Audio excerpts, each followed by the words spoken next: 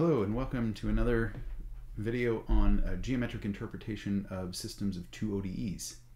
So what I've done here, perhaps you've already watched the previous video on the saddle steady state. So what I've done here is I've gone into my eigenvector, eigenvalue folder, and I've changed the eigenvalues so that they are now both negative. So if you're familiar with your ODE theory, you should know that that means we should have a stable node. And so let's take a look at how this one works. So I've already got, so let's see, let's get rid of these for now. And what you see here is just the vector field. Oh, and eigenvectors. Okay, so you just have the vector field here. It's a little hard to tell exactly what's going on, but once we superimpose the eigenvalues on top of that, you can see what the two primary directions of interest are. And so I'm going to move these around. So I can just grab these. Desmos has some nice slider features that are controllable. So I can move these around and you can see how the phase plane changes as I move those eigenvectors. Just to get a better idea of what solutions look like, let's include some initial conditions. And so the two black dots correspond to initial conditions going backward in time up this way and forward in time this way. And we can slide those around and change them, and you can see that for the particular eigenvectors and eigenvalues that I've chosen, you have this characteristic U shape.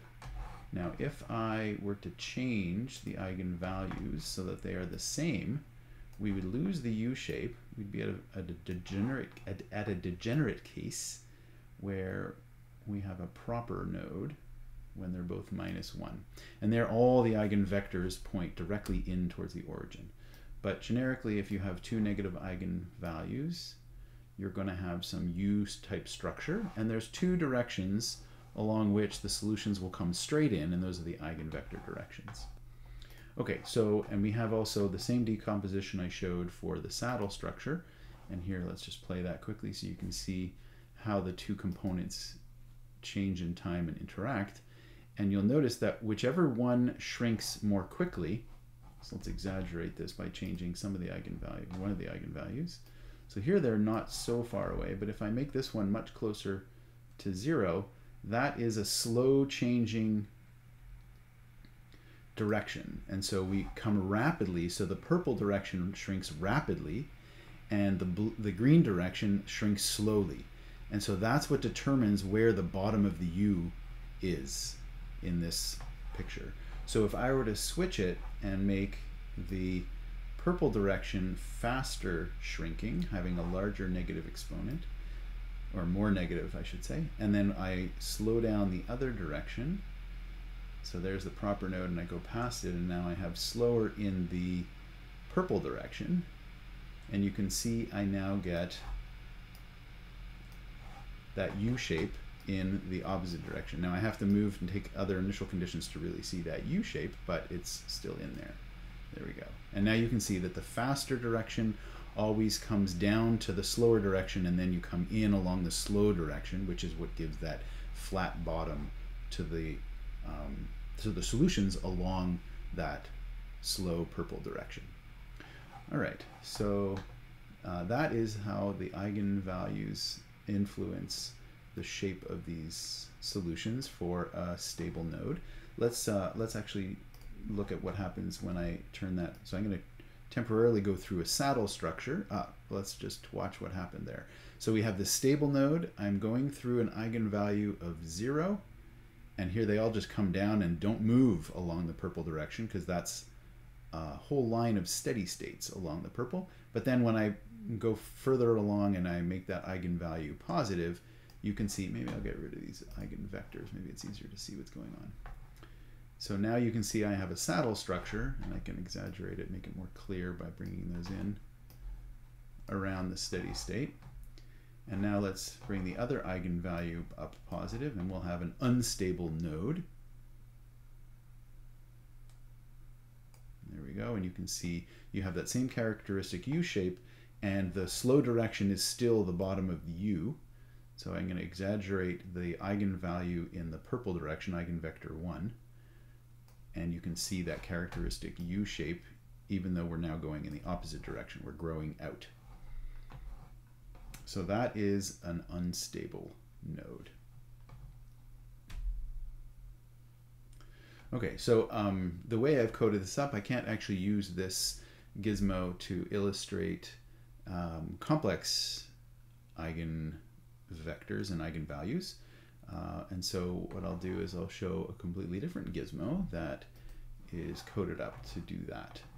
So what we have here is the green vector here is the, I don't remember if it's the real or the complex part.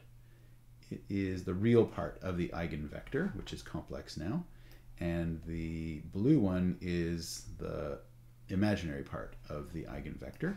And I can move those around and you can see what happens to the solution. Now I've colored the very beginning. So the initial condition is down here in purple, and the beginning, let me put that in projector mode. There we go. And maybe I'll even get rid of the eigenvectors to make it a little more clear.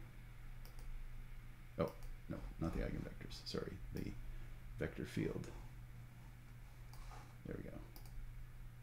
Okay, so you can see the initial condition is here in purple, and it's initially purple, and then it turns to red just so that you can easily see the direction of movement. And so you can see how the influence that the real and imaginary part of the eigenvectors have on the nature of the solutions. You can get elliptical solutions when the eigenvector and eigenvalue have a different magnitude, and if they are, perfectly orthogonal and same magnitude, or even not oh no, they've got to be orthogonal to get perfect circles, for example, or a circling spiral. And then if the eigenvectors have a zero real part, let's see right there. So this A1 is the real part of the eigenvector, real part of the eigenvalue, I'm sorry, and A2 is the imaginary. So this will change. Oh, no, that's not right. Where is it? Oh, that's the real eigenvector, imaginary. Here they are. Down. No, those are still eigenvectors. Eigenvalues. Here we go. So this is the real part of the eigenvalue, and so that's why it's spiraling inward. If I make that more negative, it spirals in more quickly. And if I bring it out to 0, then I will have perfect circle solutions because there's no exponential decay. And if I make it positive, then you have an outward spiraling solution in the phase plane. Similarly, I can change the imaginary part of the eigenvalue, and that will change the frequency of the oscillation. So if I increase the frequency, I should get more wraps.